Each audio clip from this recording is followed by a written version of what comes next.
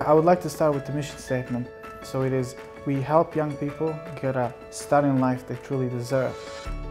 Clients that come to us to live with us, they come from a variety of backgrounds. And for one reason or another, they end up homeless. And when they come here, we give everyone a studio apartment, beautiful studio apartment. There's 12 of them in total.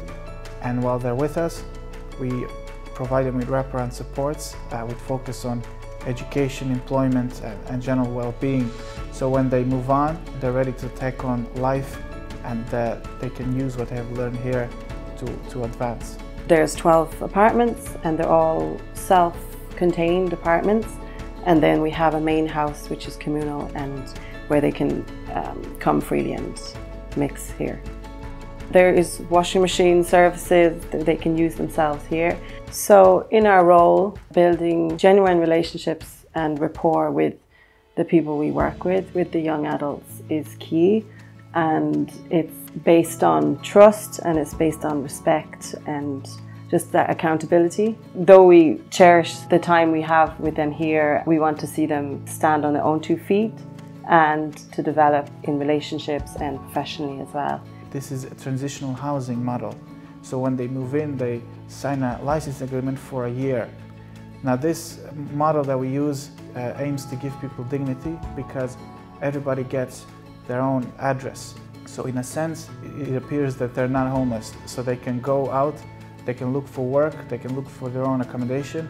What we have here is each resident is coupled with what we call a key worker, which means they work with a person every week, and our staff members help them in reaching their goals. I think that we provide a caring, non-judgmental environment which can really nurture the young people to realize their full potential, have goals, and to see those goals come to fruition. Whether it's to further education, to study, we'll support them in that. Just kind of navigating where they'll go from here. And then also we use this main house for a variety of purposes. We put on events such as cooking classes, other educational classes, budgeting, anything that we think it could be benefit our residents. Everyone that lives here, they're part of our community, but more so they're also part of Naas. And to be a part of Naas is such a vibrant city, it is a privilege for us. We see where is every individual at. What is it that they want to do? What is it that they're struggling with? And we try to connect with them and then give them this transitional period in their lives that they can explore, they can go out in the world and make mistakes and hopefully learn from those mistakes. We give them an environment that is forgiving and encouraging, and that allows them to try and develop themselves. We are here to stay, and for many, many years, for decades, we're gonna continue to do what we do, and we're gonna impact people, and we're gonna allow them to make a positive change in their lives and to contribute to the society.